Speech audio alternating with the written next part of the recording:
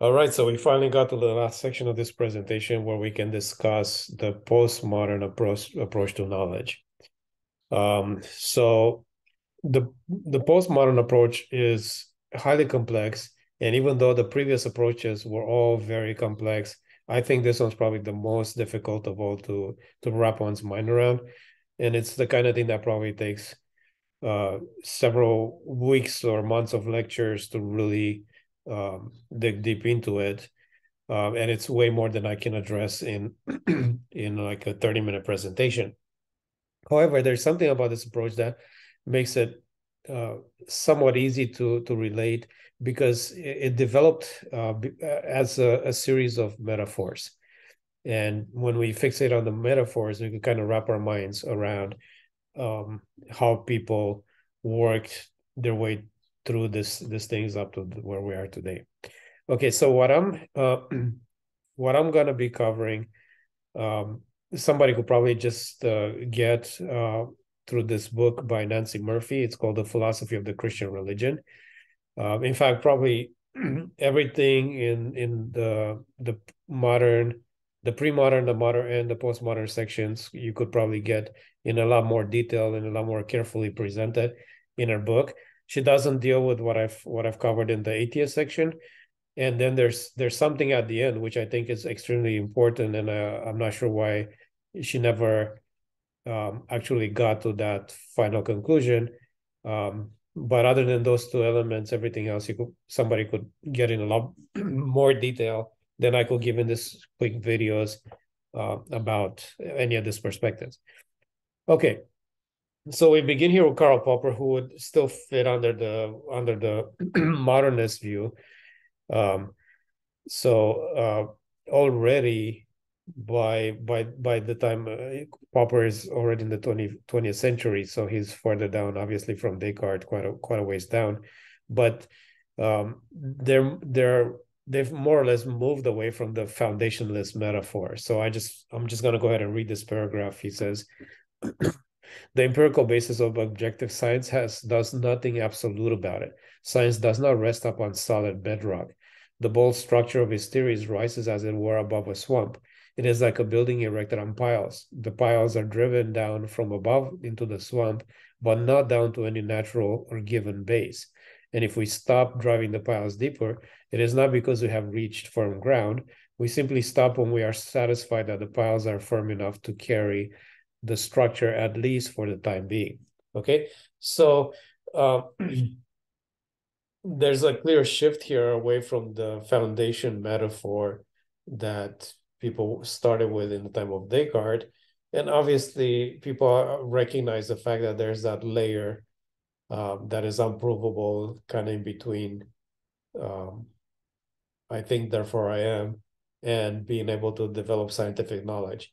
We cannot prove that the world exists, that other minds exist, any of that stuff. But essentially, by Popper's time, they're saying, like, we don't need to prove all that. Science just needs something stable enough for the rest of the structure to build on. It doesn't have to go all the way down to some sort of solid indubitable foundation, right? Okay, so Karl Popper's one of the most significant philosophers of science before the postmodern era. And one of his key contributions is the idea of falsification, in terms of how do we know how does scientific knowledge progress, where it progresses not so much by proving stuff, but by proving that stuff doesn't work and kind of eliminating false knowledge. We falsify claims and then we can move on. Okay. So uh, after Popper, however, the metaphor has moved. People move away from the whole concept of the foundation altogether. So W.V. Quine, by the time he comes around, he just gets rid of the foundation metaphor and comes up with the idea of a web of beliefs. So here the beliefs are not stable because they're resting on anything. They're stable by their interconnectedness.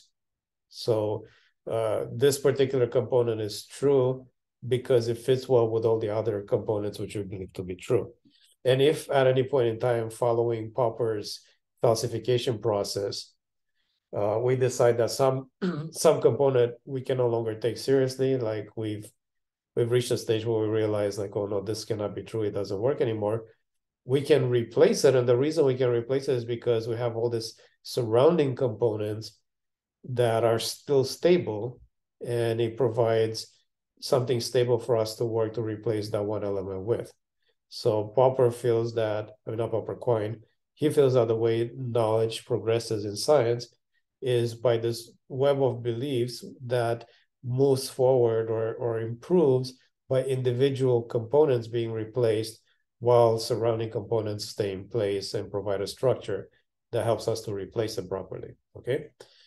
So, already addressed that. So the updates or any correction to this web of beliefs is possible, like I said, because the other components are still there. All right, so after Quine, we have Thomas Kuhn, and Kuhn adopts the metaphor that Quine provided, but says, hey, what Quine is saying is correct for the most part. So he takes up the metaphor. Yeah, for the most part, science is like that. Science is the way Quine explained it, where we slowly discover more stuff and we update our web of beliefs, and the surrounding components are there to help us, to provide a structure for us to make those updates. However, if we look at science historically, it's not always like that. It's like that for the most part, but then there's this rare occasional situations where we don't just have to update one belief, but we have to update a whole section of beliefs, maybe close to the entire web sometimes, because we realize that something just doesn't work anymore. And Kuhn, to describe that particular process, Kuhn called this a paradigm shift.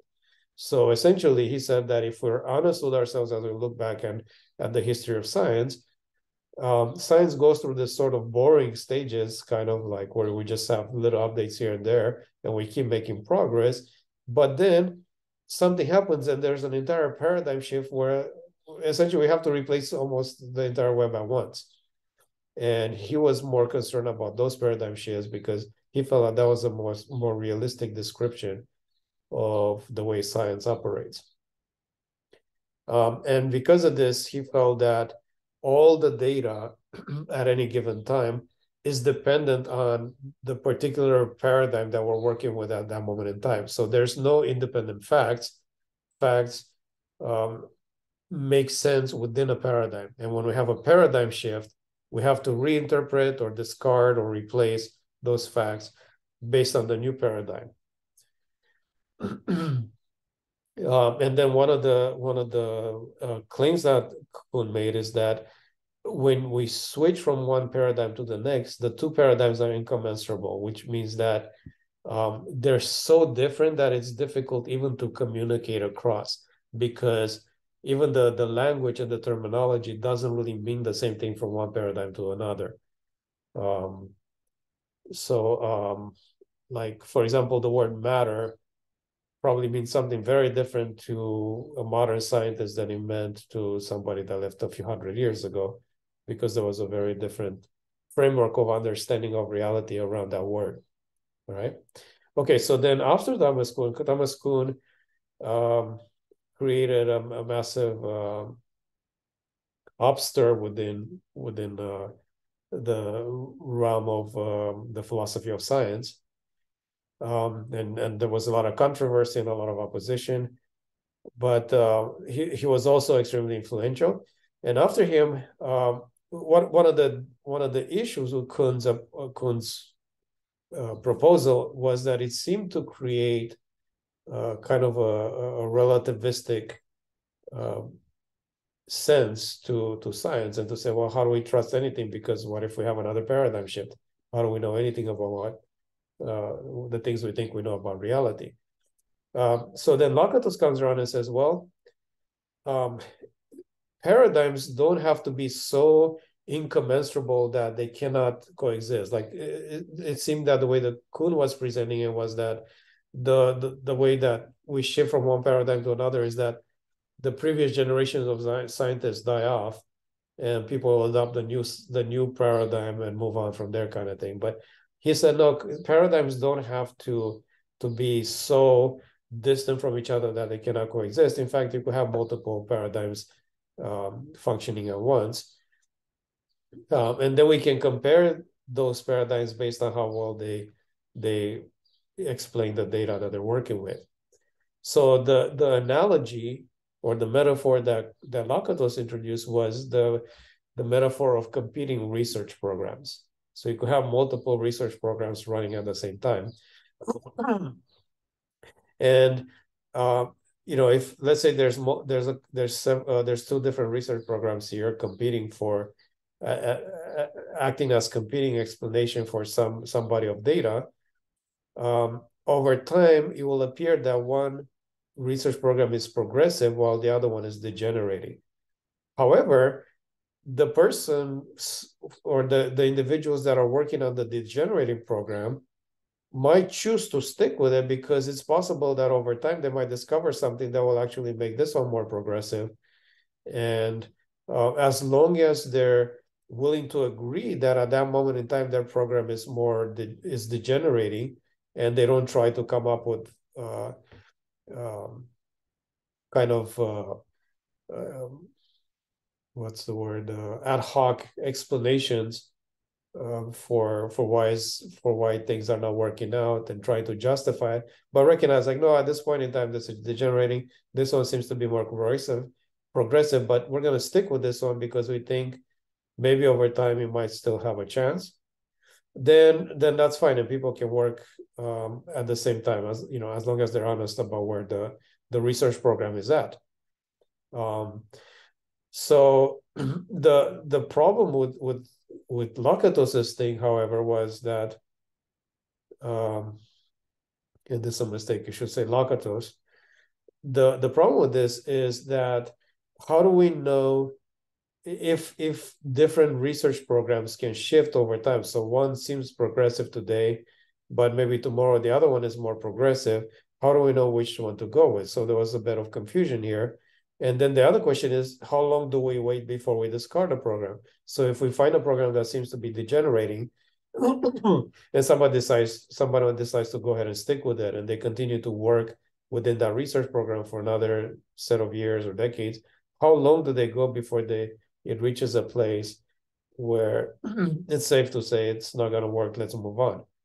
And these were not answers that Lakatos was able to provide. However, McIntyre comes on the scene, and he gives this additional contribution here, where he says the theory that can explain its rival's successes and acknowledge failures in a way that the rival cannot is not only more progressive, but it's progressive in a sense that we can actually count on that, and in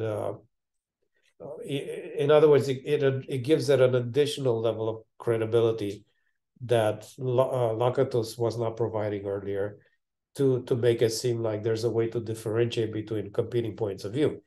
So in other words, you could have a research program and you recognize that there's problems with your program, but you don't know why. Like, you cannot explain why things are not working out the way you expect them to.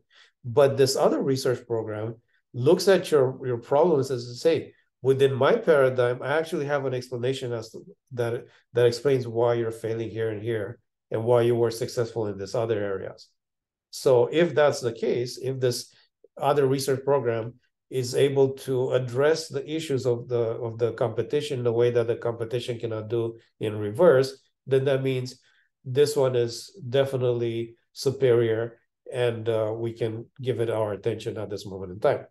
All right, so this is how far Nancy Murphy has taken this. And according to her book, the Philosophy of Christian Theology that I mentioned earlier, Nancy looks at this and says, okay, all these are developments in the philosophy of science, but they apply just as well to theology. And not just this, but it is only now when we take all these components together at this moment in time, after all these contributions, have developed this sort of robust epistemic mechanism. It is only now that we have a sufficiently robust epistemology to apply to theology as well.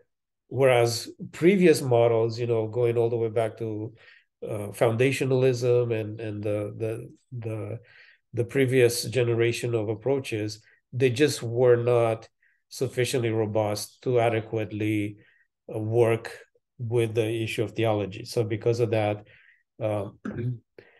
people had to religious people were put in a kind of a difficult situation, but finally the tools are there for us to develop using the same mechanism to develop a viable epistemology of religion. Okay. However, I do think she is missing a final step, a logical step in this process that I will address next. But before I do, I want to kind of point out something that should have been already clear based on what we covered, is that these terminologies used by the different contributors are more or less synonymous. So Quine uses the idea of a web of beliefs, but Kuhn adopts that and calls it paradigms. And then Lakatos comes in and calls it competing research programs. But essentially, these ideas are more or less the same. They're just synonyms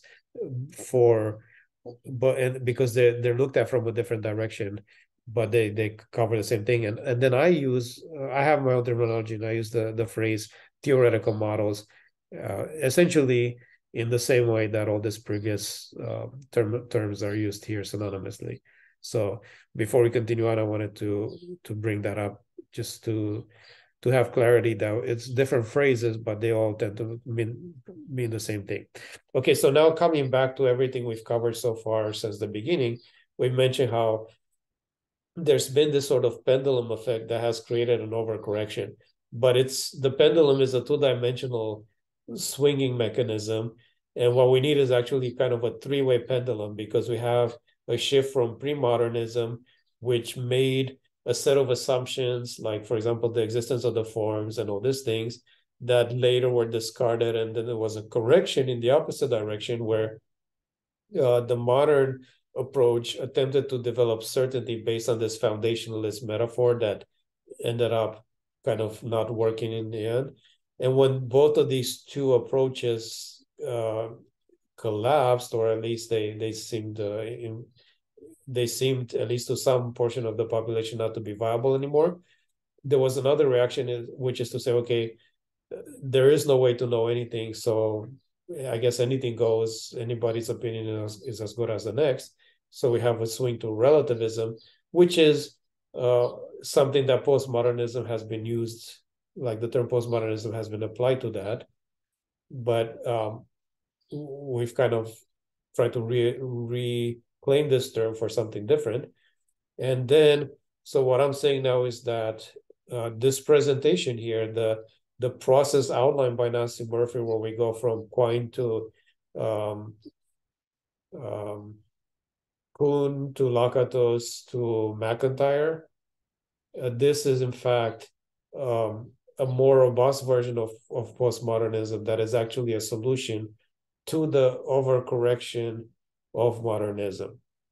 And it is based on epistemic humility. In other words, it is a more realistic understanding of our ability to understand reality around us. Okay, so with that said, I want to kind of take everything that we covered so far and move a step further, because I think this is the logical implication of Nancy Murphy's presentation. And I think the answer to everything we covered so far is that we need to learn to work with multiple simultaneously viable models. So I'm using the word model here in the same way that Lakatos used the word research program and so on, or paradigms. But we're using this epistemological mechanism or strategy not just to some scientific question, not just to the study of some aspect of reality, but to all of reality as a whole. So We're taking the methodology and we're expanding it to everything.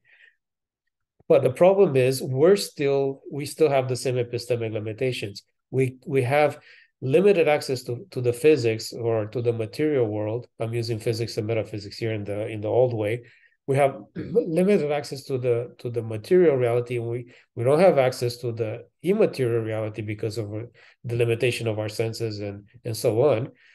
So because we cannot because of these epistemic limitations, we cannot arrive at a complete confidence regarding what reality is like. But what we can do is to come up with multiple models and work with them simultaneously. So if we apply Lakato's principle of computing research programs, that allows us to have multiple models. And then McIntyre allows us to have one dominant model. So we could say, okay, this model is the primary model because this is the best we have at this moment in time. This best explains reality, whatever the model. I'm not identifying that at this time, but within this approach, we could pick one model and say, okay, this is the primary or dominant model, but all the other models there's other models that are respectable as well, which implies that there has to be some kind of threshold of viability, because there's some models that just we cannot consider anymore. They're no longer viable. So kind of like when we talked about Lakatos, with some models are progressive, some are degenerating. At some level of degeneration, we just got to say, okay, that's enough, and we discard it. So we need to think in terms of some kind of threshold of viability, and then to say, okay, the models above it, they're still in play, and they have some level of respectability, but then there is one dominant model at any given time that people focus on, while there's a few that focus on this alternative stuff, and all the other models are no longer viable at this point in time, at least, unless somebody comes up with a major change and they find a way to fix their model to make it viable. And we need this because we cannot allow every possible imaginary scenario to be taken seriously within academia. There's limited attention, there's a limited intellectual capacity to address this stuff. So people can only do so much. So we need people's attention to be on the dominant one, but we need to allow space for some of these other ones to coexist, because it could turn out at some point in time that one of the lesser model might still turn out to work, and we need to keep working on them and not discard them, but we cannot give our attention to everything. So this idea of a threshold needs to be there. Now, of course, there's a question how we decide this, where do we put it, where's the threshold? That's definitely a conversation to be had. However, a lot of this is already informally done. I'm just saying that we need to create a more formal representation of this process, because people are already saying that, okay, I don't agree with this model, but I'm going to take it more seriously than these other models, because this one still seems like relatively rational, okay? So I think this idea of a threshold of viability is the final paradigm that concludes this entire series of intellectual developments for the past 2,500 years. And I believe this is as far as humanity can go because of our epistemic limitations. We don't have access to metaphysics. We have limited access to the physical world. And unfortunately, that's probably going to be the case for the foreseeable future. So this is probably the best we can have to work with for some time to go. So anyway, within this paradigm, if we consider any of these worldviews, in the pre-modern world, the worldview that people functioned in always kind of had supremacy over the science. So we try to adapt the things we saw within empirical reality to fit within the people's worldview. In the modern world, the science had dominance over worldview. So essentially, if your worldview didn't line up with science, you should discard it, or else you are no longer considered a rational human being.